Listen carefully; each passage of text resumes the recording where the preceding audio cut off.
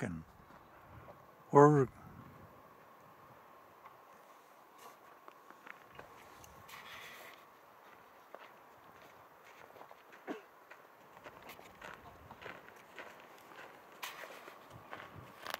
Hello, my name is Owen Neilsen. I'm the director of Great Basin Museum in Delta, Utah. And we're here to investigate some of the structure and history of the Canyon Range Mountains. Those are the mountains that you see directly behind me. And they're an excellent source of mountain building in this part of the country. And that's why we're here. But before we start discussing the structure, let me talk for just a minute about the history of this area. And let's go back a long, long time. Let's go back 1.2 billion years ago. And at that time, Utah was part of a supercontinent called the Rhodanian supercontinent.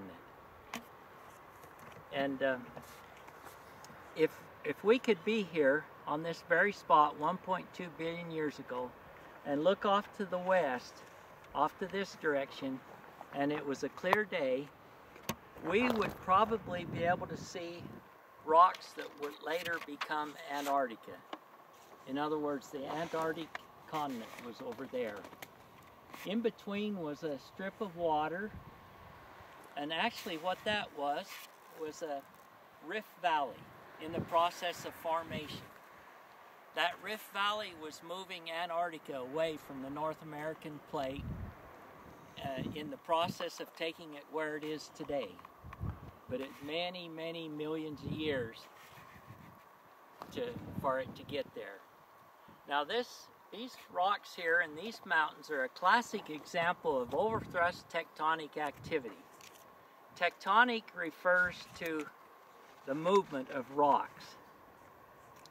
And this movement consisted of two different events, or two different parts. One part was the lateral movement. And geologists believe that the rocks that are here now originated over 60 miles to the west of us and were pushed laterally for that enormous distance. And in the process, not only were they moved, but they were buried, heated, and folded. The fold assumed a horseshoe type shape. And if we could look at this mountain range in cross section, the horseshoe would have the two ends pointed up towards the top. And we call that an overthrust because it places older rocks on top of younger rocks. Now all this movement was caused by a collision between the North American plate and the Farallon plate over in the region of California or western Nevada.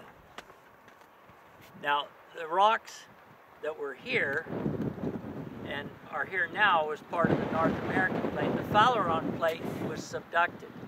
It went into the earth and disappeared.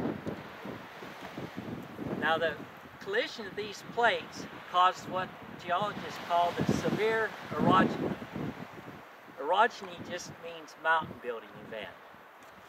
And this occurred between 70 and 130 million years ago throughout most of the Cretaceous period. The range as we see it today, the basic structure was laid during those Cretaceous thrusting events, but most of the structure we see today is actually the result of later tectonic activity that occurred later on during the Tertiary. Now the rocks, let's look at some of the rocks that we have here. They're quite interesting. And we'll start out with these kind of brownish white cream colored rocks. They're quite attractive, I think. This is our oldest rock in this area. It's called the Caddy Canyon Quartzite. It's 700 million years old. Now these rocks are found directly in front of me on that little knoll that you see back in front of me.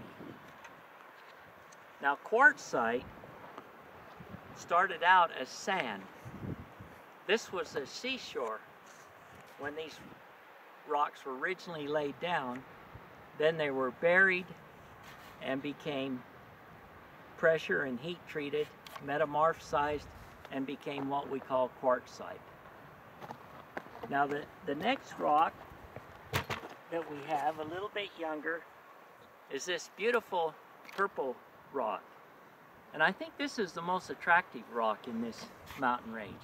It's called the Mutual Formation, 585 million years old.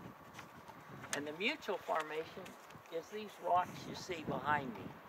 They make up most of the west-facing slope of this range and give it this beautiful purplish color. Very beautiful, very interesting. The next rock we come to is the Prospect Mountain Quartzite. And this rock is kind of a more pinkish color. It's very attractive too.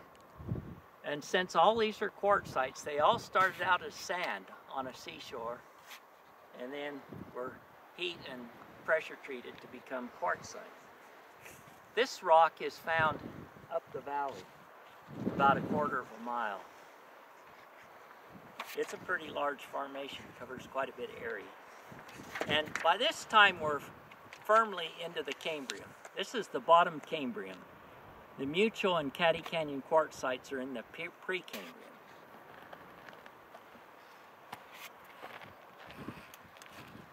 After the Mutual, there's a formation called the Pioche Formation, which I don't have any samples of, but it's where we find the first fossils. Now this rock here is very interesting. This is perhaps the most interesting rock in this range. This is Conglomerate. It's called the Canyon Range Conglomerate.